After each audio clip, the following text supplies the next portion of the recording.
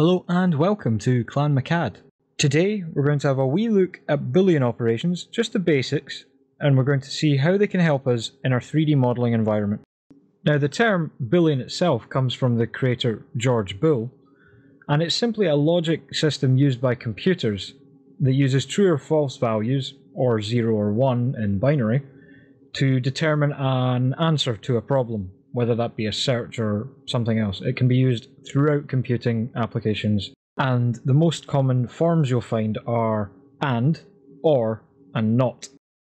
In CAD, Boolean focuses on the intersections or overlaps, if you will, between models existing in the scene. You apply a Boolean operation of and, or not to, say, two overlapping objects, and what will happen is the logic will define true and false values for where these objects overlap and then perform an action accordingly. Now let's have a closer look at how each of these actually work for us. So, as we know so far, we have or, and not. And each of these in CAD would normally be represented with something along the lines of union or join, intersect, subtract or cut. So as I said, in CAD we focus on the intersections, the overlap. So here's three sets of cylinders that all overlap in exactly the same way, and we'll have a look at how each one applies its operation to the shape we have in front of us. When you apply a union, or sometimes also called a join Boolean operation, what will simply happen is the overlapping area will be removed and you will end up with both components joining together and becoming one solid object. Now using the original Boolean term for union or join, which is or, it's simply saying that anywhere where the either or of the objects existed previously is now where the new shape will be, and anywhere where they overlap is now where they will actually join together and fuse.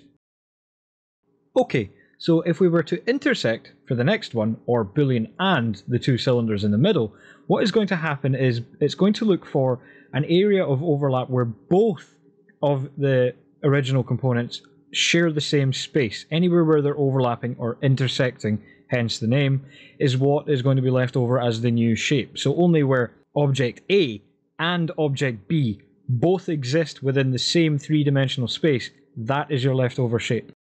Last but not least, we're going to have a look at subtract, or Boolean not, and simply this one works by taking one away from the other, hence the subtract name, or in Boolean terms, where one currently exists, it is not to exist in the original.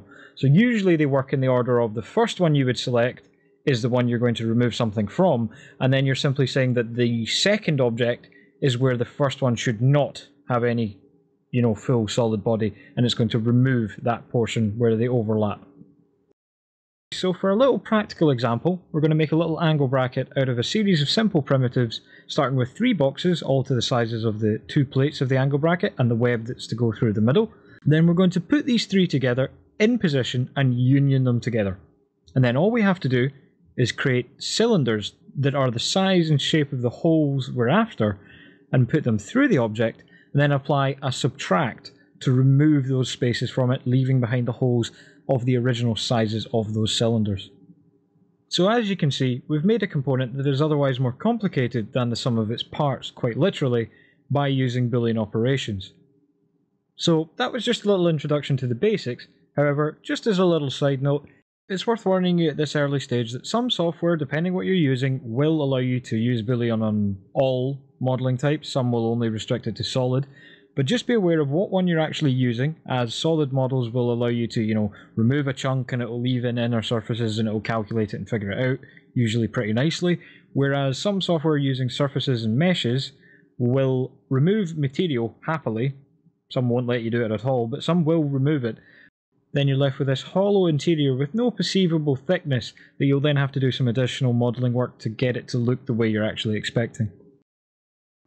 Okay, so that's the basics of Boolean operations. I hope this helps your ventures into 3D modelling. I thank you very much for watching, and I will see you next time.